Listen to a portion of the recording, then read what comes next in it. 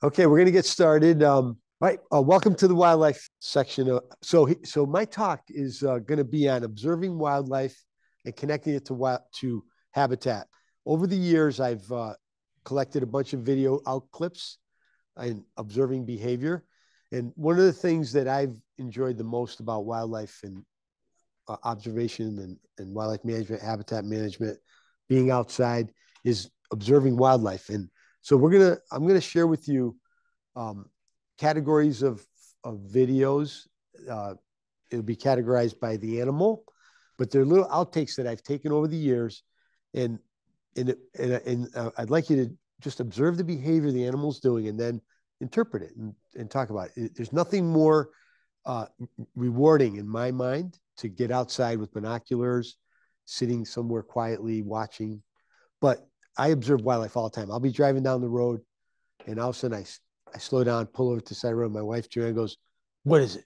And there'll be, it's either a deer, or turkey, a pileated woodpecker on a tree. It could be anything. But I love observing. Now, it doesn't matter where you are, you'll observe wildlife. But on the job, uh, I'm blessed to be able to do it as well as part of my work. So animals don't randomly occur in the environment. They're doing something. They're going to either be seeking food, shelter, water, cover, and they're moving around in their environment. And the arrangement of these four things, people will always tell me like, oh, we kicked that animal out of its habitat and now it's in my backyard. No, it's going to your backyard because it's looking for food, water, shelter, cover, space. Very rarely are they just randomly moving around.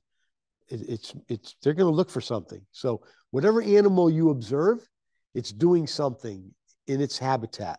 It's either seeking food, water, shelter, cover, space, and sometimes there's unique behaviors that it's hard to interpret. And I'm going to share a few of those with you.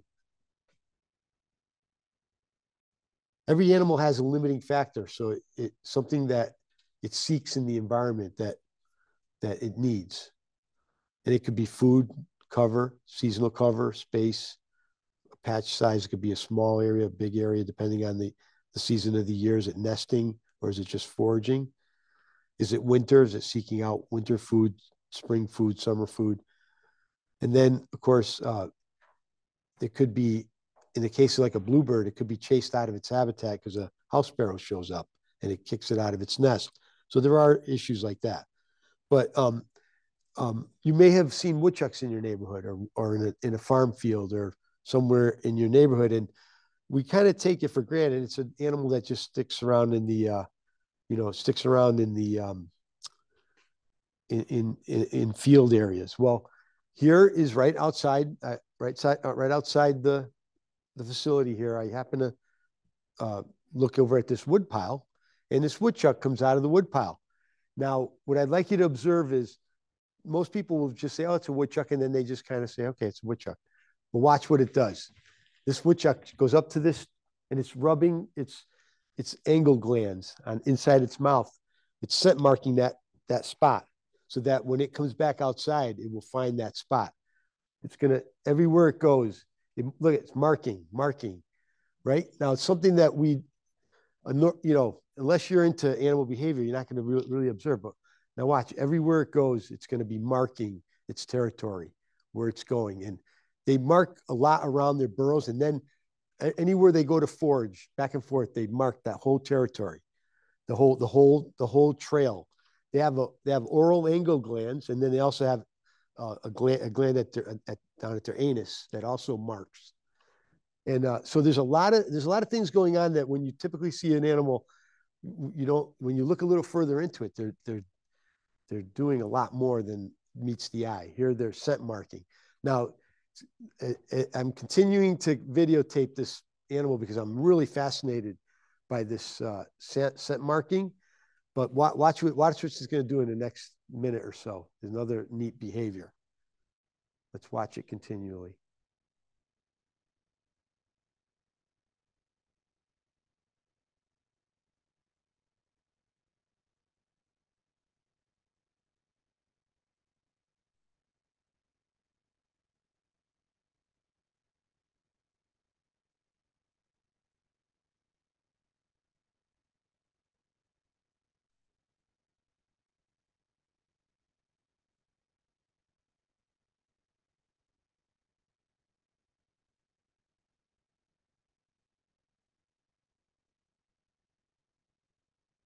Look what it's doing. It's picking up leaves, dry leaves, and look where it's going. Watch. Let's keep watching it.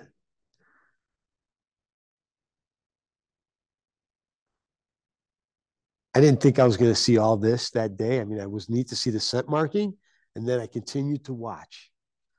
Look, Phil, he's going to go back to his den and line his den.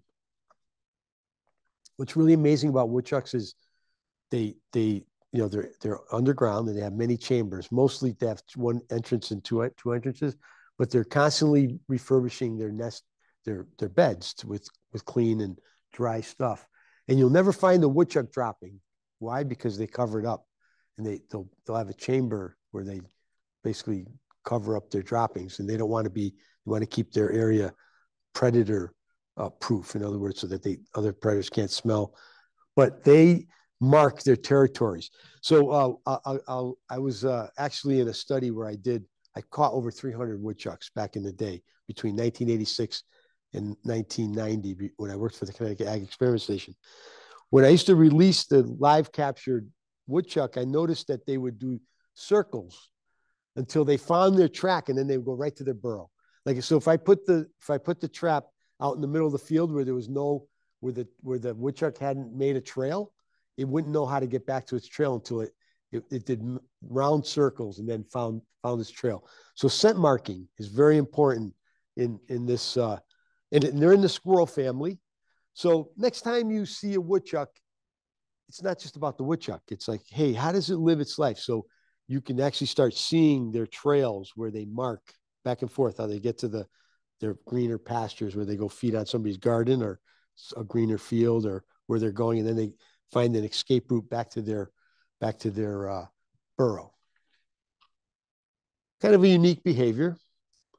They're in the squirrel family. So the next slide I'm going to show you are some squirrels. And the reason I'm doing that is we kind of take squirrels for granted. We know that they bury things, nuts, and they're creating our next forest. But much like the woodchuck, because they're in the same family, they also scent mark everything they touch. They come out of their hole. You could watch them. The oral angle gland scent mark all the twigs. And if it rains, they scent mark even heavier. And then they'll make their trails. Now, when that animal just doesn't remember where he put the nut, he or she scent marked their whole trail to that spot. And then when they bury it, there's scent there that it remembers, and it can smell it through snow if it had to. So there's a lot of, just another way to think about. I'm trying to give you more unique attributes or things that animals have. And when you look at an animal, like, think a little bit further in from what you see. Like, you just see the animal, but think about this animal behavior. There's a lot more involved than just what you see. And of course, there's melanistic squirrels too. They're just different color morph. They're still the gray squirrel.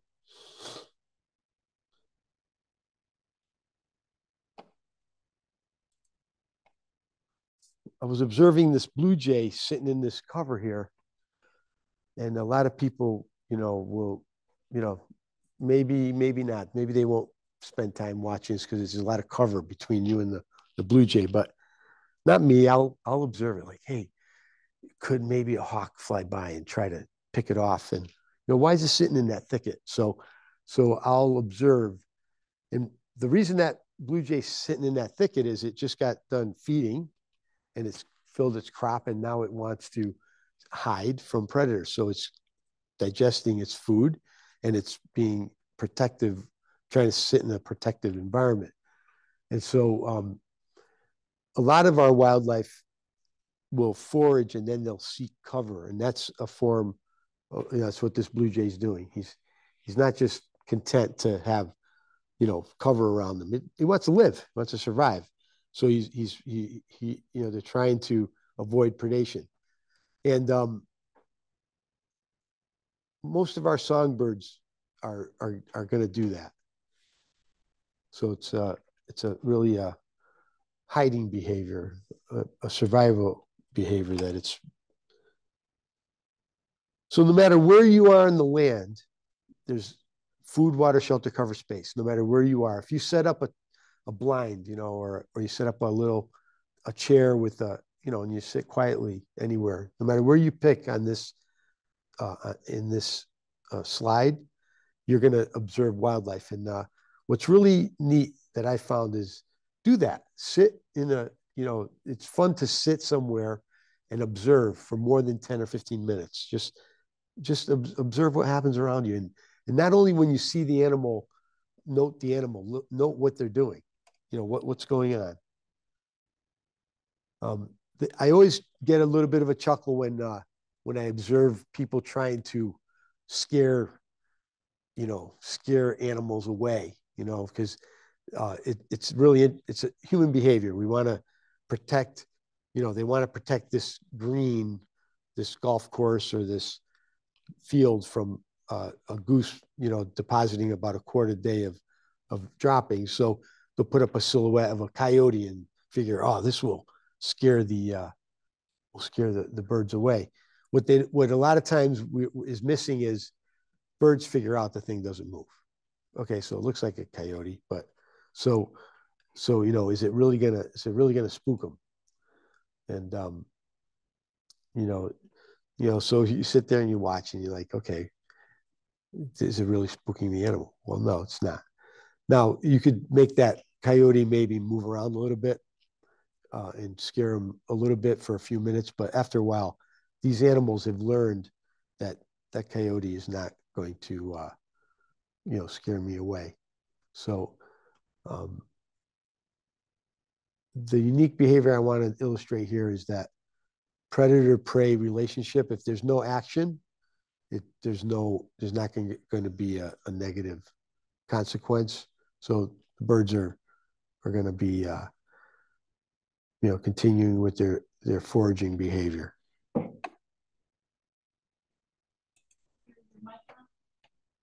Oh, you can't hear me? This one's on, but that one's going to Zoom. So you guys can't hear me? Am I better now? Okay.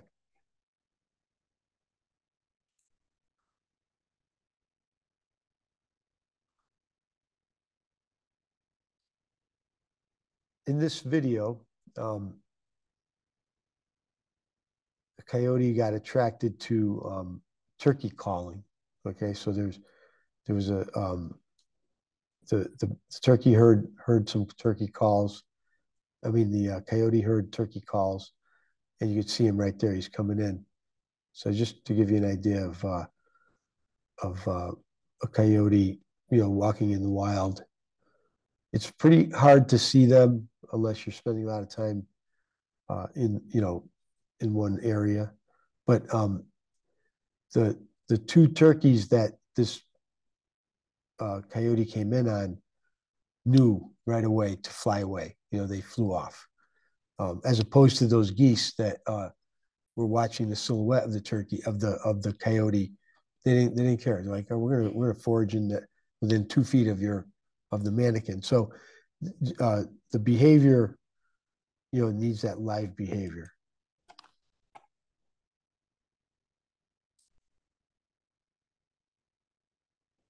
Same one.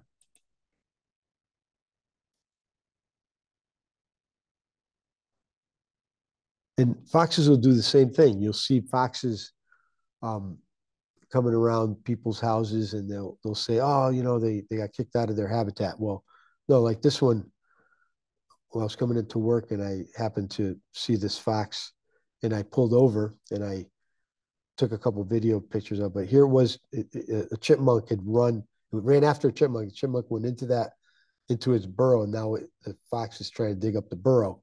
But what was really interesting, this same fox, a few days earlier in the same neighborhood, I was driving by and I noticed it was hanging out in the backyard, the side yard of a house. So I stopped and I took a couple stills pictures, and I didn't have my video camera then. And I noticed a gentleman threw something off his porch, and the fox went to it and picked it up and and took off with it. So I don't know what he threw off of his porch, but the fox was in the person's yard because they were feeding them. And I was thinking, oh, fox in backyard there. I'm gonna take a nice picture of this fox.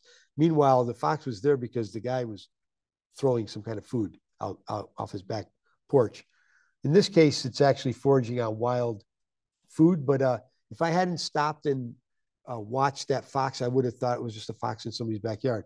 But then when I saw the person throw something to the fox and it went and got it and took off, I realized that people were feeding it. So they had kind of changed its behavior. But they will come out and forage on wild foods around people's houses, but they also, unfortunately, do get fed by people as well.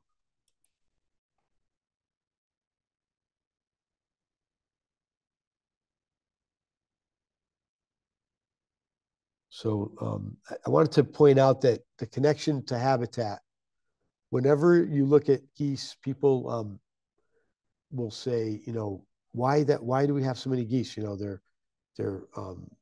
never saw as many geese in the last 30 years. They're increasing, and it's habitat. So we've created lawns and tundra-like environments, so that's why they're here. So the reason they're foraging on the grass is because it's tundra-like environment. And what I've tried to help people understand is if you continue to make tundra-like grass, the goose population is going to continue to grow. What if we change that lawn to a wildflower meadow and you let the grass grow a foot taller or more and have a diversity of different wildflowers and native grasses? The geese are not going to find favor on that kind of a meadow. So the answer to goose management is change the habitat, change the species, change what's going to live there. So if we decide, rather than putting up a coyote silhouette, we change the habitat, you might get reduced geese in your area. So I'm just trying to tie in animal behavior, wildlife behavior, and then human behavior and how we do things. There are 3 populations of geese, and actually people buy hunting licenses to harvest them too. So when you look at the Canada population that comes in from Canada through the East Coast, it only grows 5%. It's because the hunters harvest them from Canada to Virginia. The resident population here in Connecticut grows 50% a year. So 5% versus 50%. That's because the resident population, even though there's 2 hunting seasons, there are not many being harvested by people. So hunters are harvesting the migratory ones, but they're not harvesting as many of the resident ones. And that's because people, it's the landowners have to decide whether they want harvesting. So there's an ecological answer that's changed the grass from tundra to fields, meadows, and then there's the allow harvesting of the resident geese. Those are 2 options to reduce the population. And then some people will get dogs. They'll hire people, train dogs to chase them off their fields in towns, and all it does is push them onto other fields. So you're never really solving the problem. You're just kind of moving them around. So the live predator, where you let a dog chase them, does work, but it just pushes them on to another property nearby. So, just want to share that information. Here's another attempt here of a different silhouette.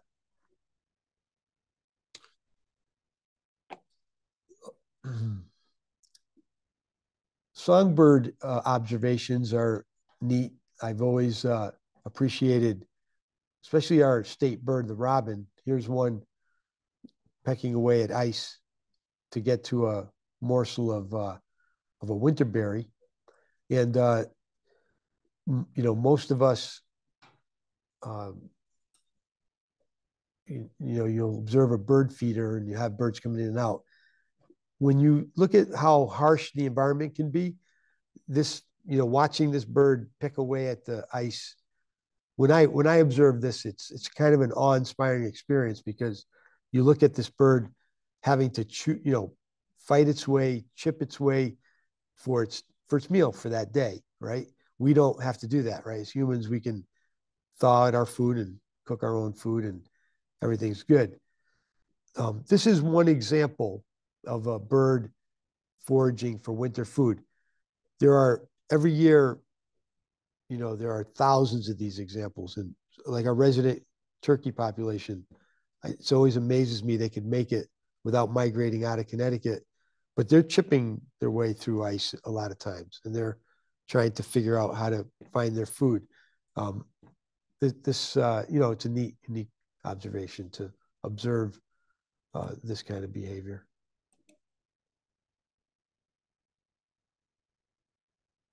I'll be out and about, come back from the field. This is right outside our exhibit window, and you might get birds feeding on robins feeding on red chokeberry, which is a native berry that's persistent.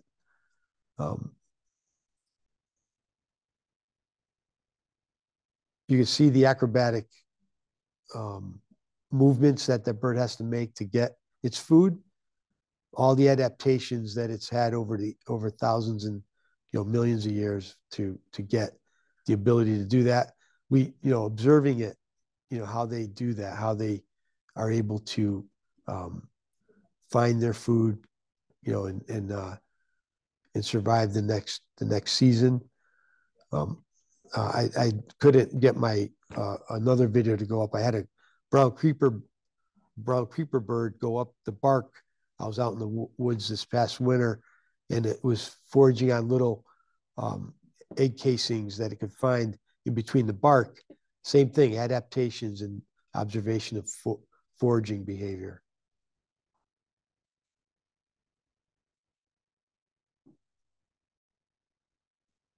There's a flock that came in front of the building, foraging on the same winterberry.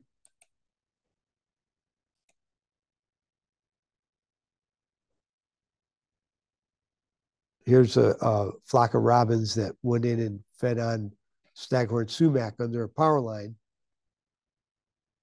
The middle of winter, again, not a lot of food out there. And the same patch, when I drive by it or I stop by it, I'll observe, I might see a bluebird. I might see a flicker feeding on the same food. I might see a flock of turkeys in the understory feeding on the berries that fell off these clusters.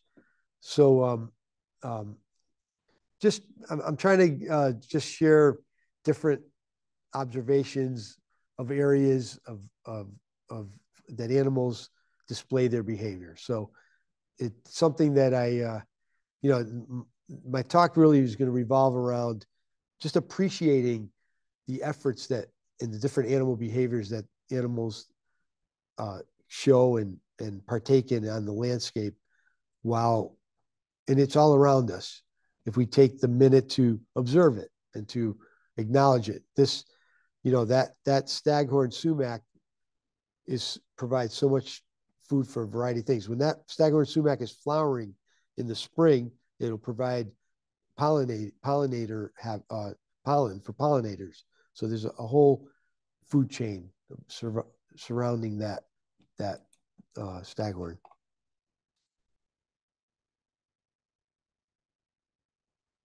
The wood thrush, even though it doesn't stay here in the winter, in the spring and in the fall, you'll see them foraging on the same thing the robins are. You won't, the wood thrush isn't going to chip its way through ice. I've seen hermit thrushes chip their way through ice to get to a winterberry, but a lot of times you'll see them flying together. And so just keep that in mind, that migratory birds that don't stay in Connecticut, like the robin, a lot of them stay here, are still benefiting from the same kind of foods. I also like to observe grassland birds, because we don't have a lot of grassland birds, and a lot of times you'll drive by a field, or you're walking through a field, and there's nothing more rewarding than when you see these guys. Here's two males, and the female in the middle there.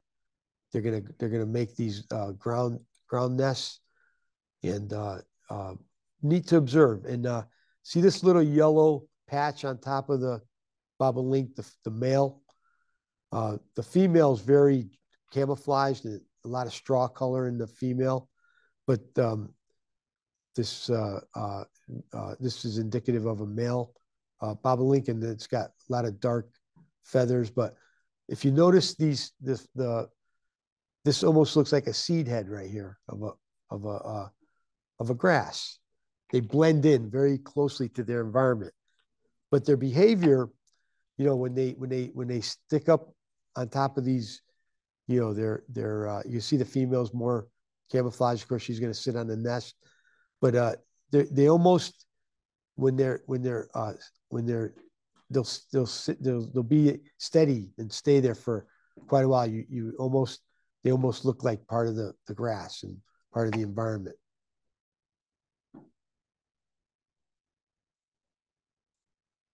And if you ever see a meadowlark, all of these colorations right here all mimic the straw-like grass environment that it evolved foraging in and nesting in. And if you ever get an opportunity to observe one, this one here came in April. It was late April, early May. And a meadowlark landed in the field that I was working. And you can see them right there. If you ever get an opportunity to observe them, they will literally, if they stop moving, they become one with that grass because of the camouflage. And you'll see them, they'll hang out in just tall enough grass to hide their figure, and then they'll just lay there and wait. You can get within 3 or 4 feet of them, and then they flush off. But you could see the camouflage coloration there.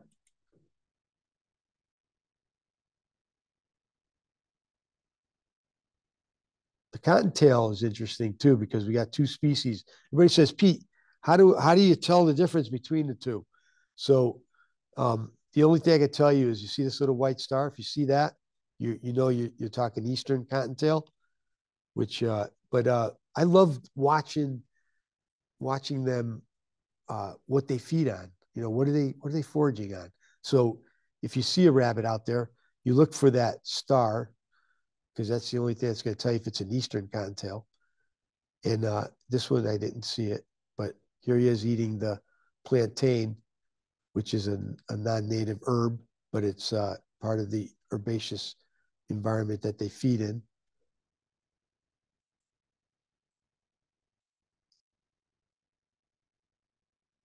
And then sometimes you'll find like, what is this animal eating? It's not food. It's not, it's not plants. It's not seeds. So I took this video and I analyzed it for a while, and I sent it to a few people that I know that know something about rabbits. And I said, I looked at the area. I got out of the car, out of my truck. I went and I looked at the specific spot. I couldn't see any seeds. I couldn't see any green grass or green vegetation. So he said, so one of my colleagues from Indiana sent me back a text. He said, it's geophagia. Like, geophagia? What is geophagia? Geophagia, eating earth. And I guess they like to eat earth. So they'll eat vegetation. They'll eat soil and get some kind of nutrition out of it. We don't know if it's going after the sodium in the soil, the salt, or what it is, but they're getting micronutrients out of it.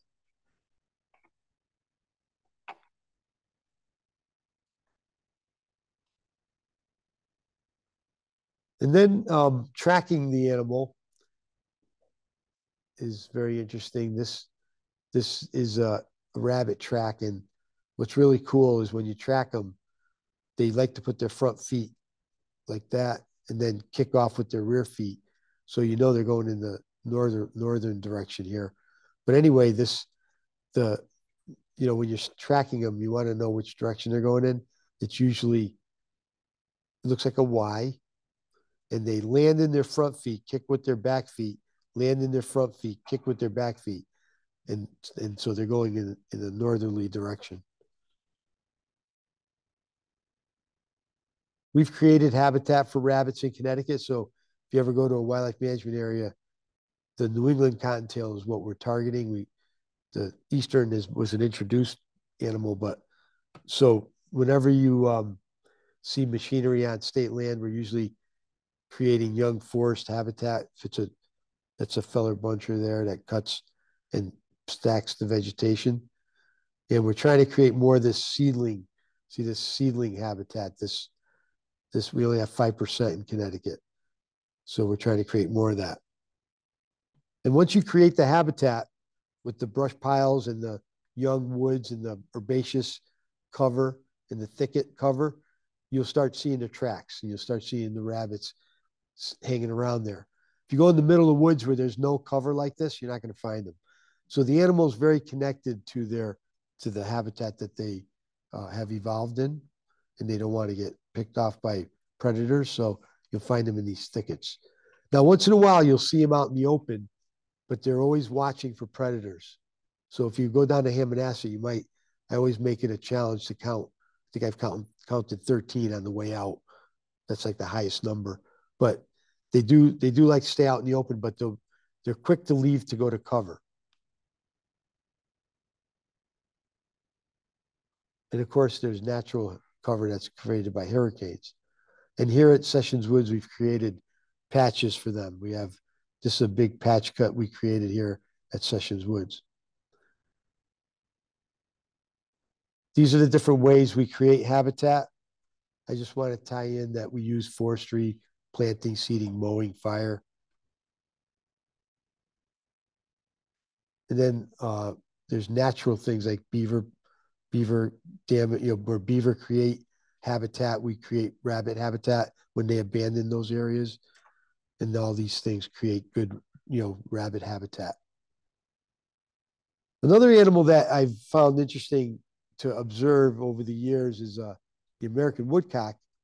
And here's a field where there's 4 eggs there, and you can see right here, there's a female sitting right. You'll see her real quick right here. Where is she? Right there. See her eyeball right there? And that's her beak. There's her beak. So I always told one of our expert woodcock biologists that I was finding these woodcock in my field where I have a 5-acre field that I manage on my own. We own that, my family owns. And I've always said that I always find them there in the spring. And the attitude was, well, they only nest in woody cover. They don't nest in fields. And I said, well, I always find them there. So in my observations, one year I happened to be mowing late. I usually try to mow my fields by March 1. Well, the snow cover was really heavy. And anyway, one thing led to another, and I ended up mowing in April. And this lesson that I learned from animal behavior was I watched a woodcock flush right in front of my tractor, and I slammed on the brakes. And by observing this woodcock, I said, it only landed like 10 feet away. I said, if this bird was a migratory bird, it would have left and flown further. Why did it stop right here, not far from the track? So I said, maybe it's nesting. So I'm observing the behavior.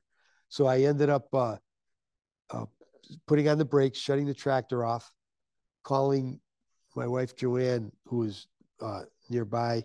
And I said, can you help me here? Because I think there's a woodcock nest. So she came over, and we looked around the tractor and we couldn't find it. We saw the female was nearby. So something's going on. So I said, either the nest is under the tires or under the bush hog. So I started up the tractor, lifted up the bush hog, pulled the tractor to the side, and there was a nest under the bush hog, but it didn't get crushed. So we lucked out. And what it did was all the years of observing the woodcock in this field, I had a sense that there was woodcock there nesting, but I couldn't corroborate that with any professional. They said they're not nesting in fields, they're nesting usually in edges and thickets. So there's always exceptions to the rules, but you have to observe. So we took the brush to cut, not the brush, but to cut vegetation, and we put it all around the nest, and she went onto the nest, and we didn't mow anymore that year of that. We didn't mow that site.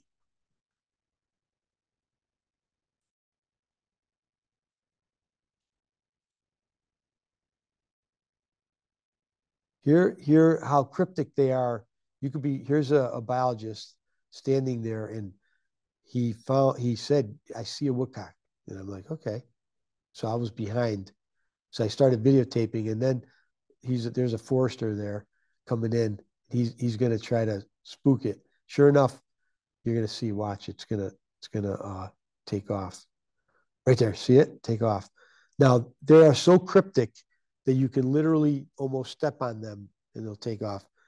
Uh, but really neat behavior to observe when you're out in the field. Um, they are very cryptic and they stick to their spot. This wasn't a nesting bird. It was migrating through in the, you could tell it's the spring or late winter.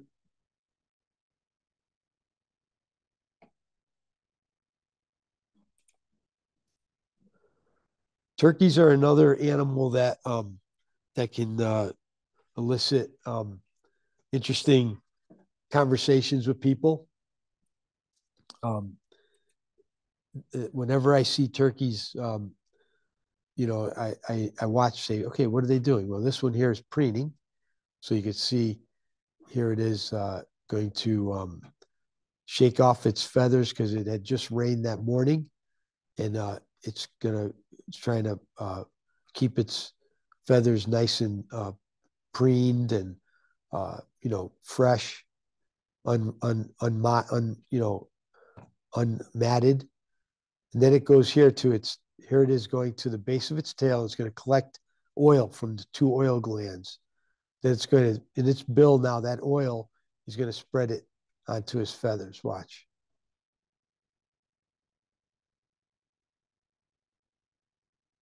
You spend a few minutes watching birds, they'll reveal what they're really doing. And in this case, it's preening. And now what he preened his beard. This is a modified feather. It's not really it's not really a hair. It's a feather. And if you look right behind here, there's a female here, right here. There's a hen also preening and doing the same things. It's a little harder to see, but there's over 4,000 feathers that it's got to preen. So it's going to be really taking care of its coat.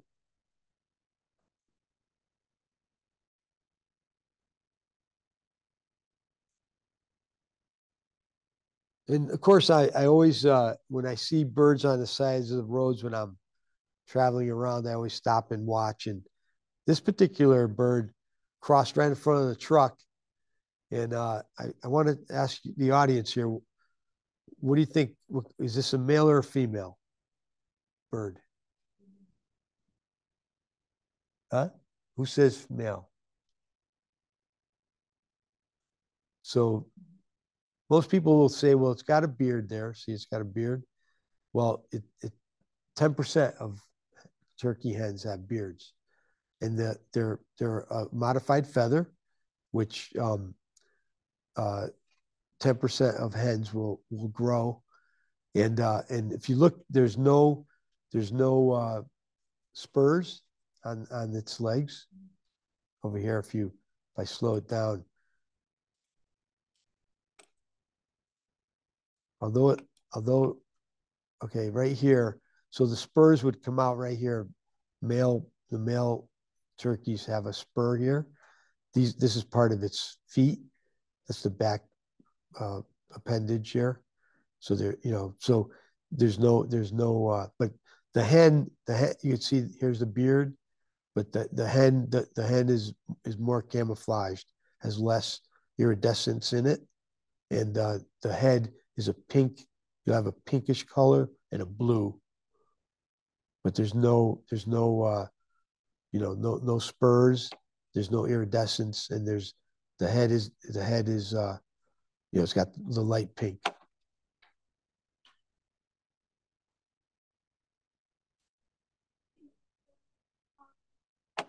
Yes.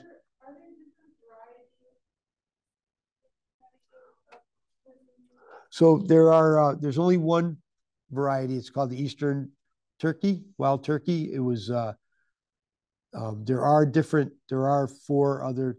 There's Rio Grande. There's a bunch throughout the nation, but in Connecticut, there's just the Eastern wild turkey.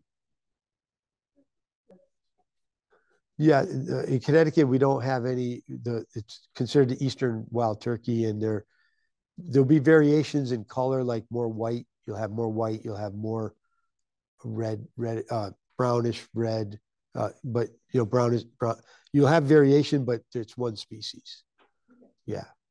But there's no subspecies or subraces. Yeah.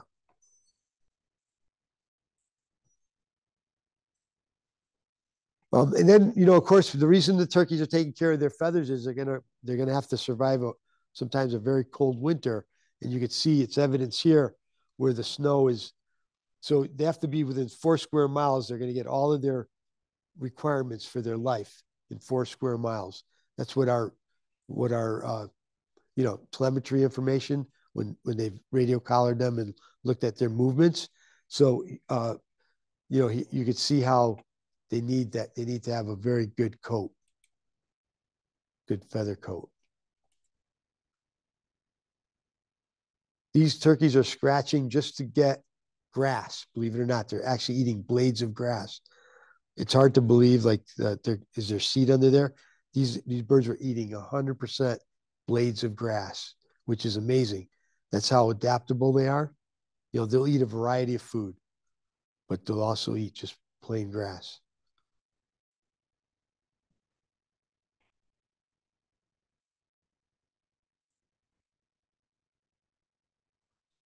They spend most of their time, scratching the ground. And the reason they don't migrate is because they pretty much find all their food sources throughout the spring, summer, fall, and winter. But scratching the ground is one of their ways of foraging, and you'll see that in the woods. As you walk around in the woods, you'll see where they're scratching the ground, picking off different insects. They might find seeds.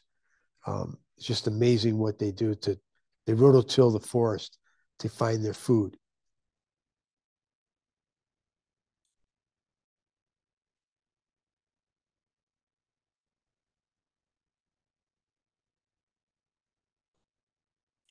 Like I did there.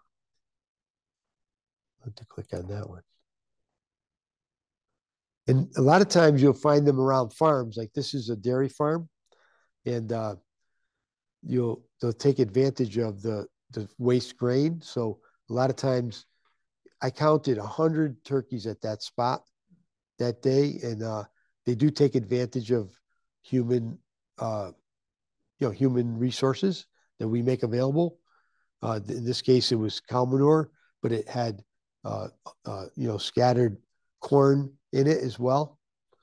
One of our biologists called that the hot lunch program, but anyway. I had one, at least I said one funny thing in my talk. It's been pretty dry, but anyway. All right.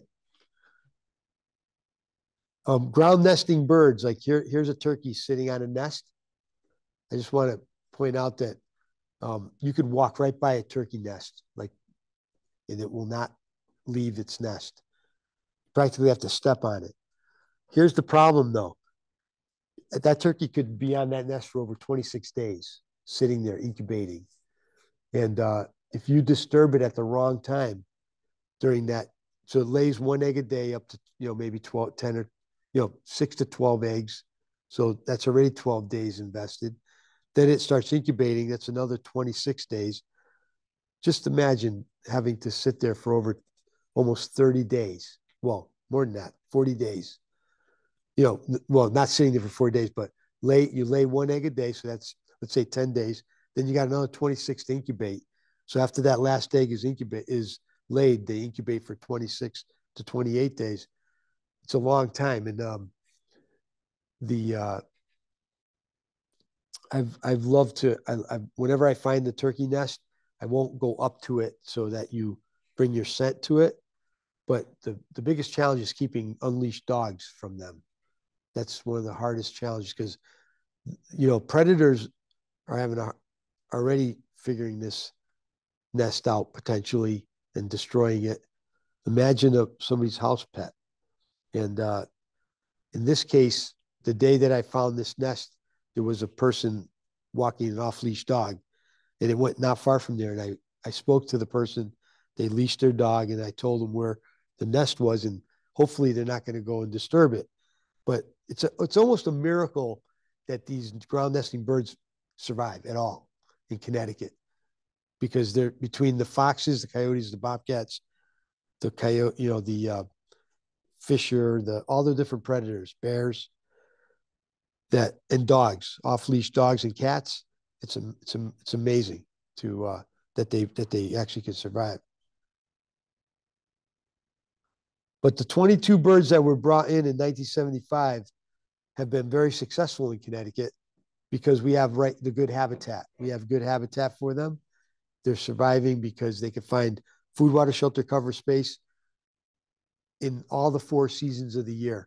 So whenever you're out there observing a turkey, whether it's in a park, whether it's in a state forest, a private property, rural area, suburban, city, it's really a bird to appreciate because it survives, and it doesn't have the luxury of flying to Louisiana like a wood duck can and go forage down there when it's frozen up here.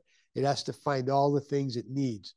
So I just wanted to share with you some of the behaviors and some of the unique behaviors, but it all comes down to survival and surviving the elements here in Connecticut.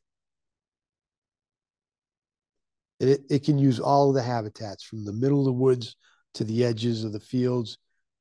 It's amazing how much they, this is just a quick example of how fast they could reproduce. And I don't want to give you guys a math lesson, but you can go from one hen and one tom in 5 years, in 6 years, to having over 100,000 turkeys if they all survived. Very rapid population expansion.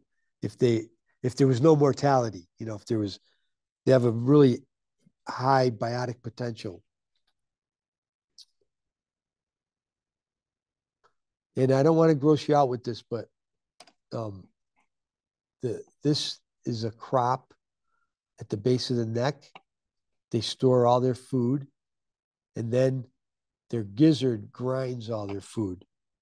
So when you look at it, here's what might be found in a crop. They can collect within like an hour and a half. They can collect all this food. And when I looked at it, there was over 6 different berries. Here's a hickory nut. Here's an insect here. You see this insect? I found a snail in there. But there were 6 different kinds of berries. It's amazing what you find in these crops. They can survive on, I don't think there's anything they can't eat. It's amazing. This one is a roadkill up in Litchfield, and I opened up the crop. This car in front of me hit it and took off, and I salvaged the carcass. But let me show you what was in it. That's just to show the size. That's an acorn right there. These are cherry seeds that were plucked, scratched out of the ground with little radicals. See, they were germinating black cherry seeds that they ripped out of the ground. And then here, this stuff was a spadix from skunk cabbage. And that was a big surprise to me. I didn't know what that was when I looked at it originally. When I looked at this originally, this big clump of vegetation, it took me a little while to figure out what it was. And it was the spadix, the blossom in the skunk cabbage. That was March. It was in the month of March that that those turkeys were honing in on them. Then there was also a lot of insects. All right, I got to wrap things up here. It's almost 12 o'clock. I can't share with you too much on the deer. I probably should have done this earlier, but the grazing deer. I'm going to do this real quick. I'm going to show you these videos. Deer always fascinate me. Here's a deer eating aquatic vegetation. All right, right here. You watch it. It's gonna go in the water and eat the aquatic vegetation. A lot of people ask me, do deer need water? Well, yeah, they do, but they'll also eat the aquatic vegetation. There he is. There she is eating.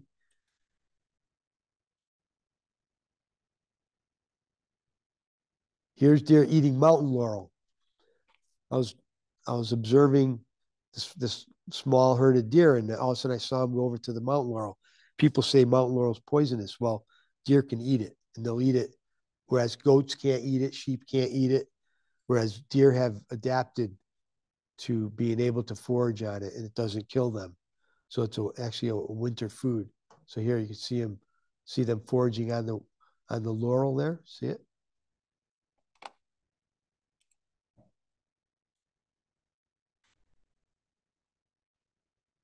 Here's a deer feeding on winter vegetation, leaves.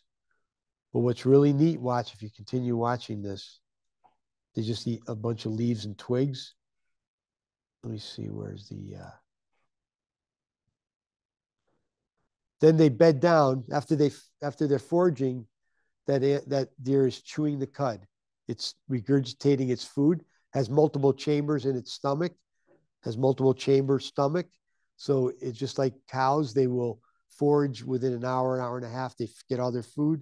Then they bed down in a place where they could see, smell, or hear predators. And here's the deer is regurgitating its food and re-chewing it. And it's an adaptive behavior to avoid being eaten by predators, because by eating their food rapidly, then they could go find a place to hide. And they'll do this to avoid predation, to avoid being eaten by predators. It's a strategy, rumination.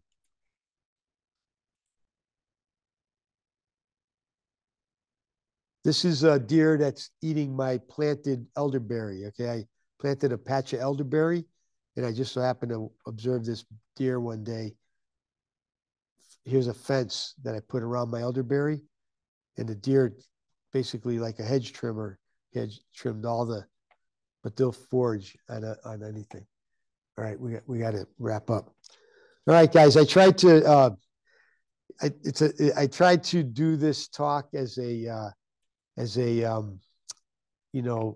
animal behavior talk, but Connecticut always fascinates me. You could be somewhere and see something. Like, I thought I was out west when I saw this deer. I was like, really? Is that an elk? Anyway, that's Connecticut. It was in July, and I happened to have my camera. I was walking by a field, and I see this beautiful deer grazing the grass, and majestic animal, and it's in velvet. Here's velvet. It's in velvet. The antlers are gonna they grow throughout. They start growing in April. They stop growing around September, and then the velvet falls off, and then the antler doesn't have any nerve endings on it once the velvet falls off. But observing it is amazing. Making observations. All right, Trent, if I could have the lights.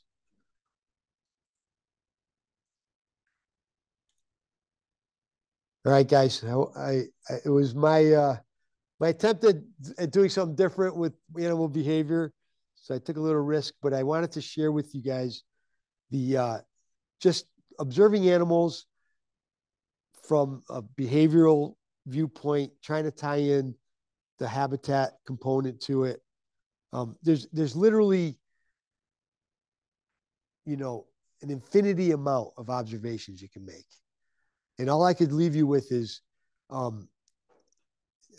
there's nothing more rewarding than to enjoy the wildlife around us and observe the unique behaviors that they have. But always remember that they're connected to the habitat. Whatever they're doing has a connection to the habitat. Whatever behaviors they're creating, that they're doing is connected to the habitat. But appreciating them and observing them is very rewarding. That's kind of my message. All right. Thank you.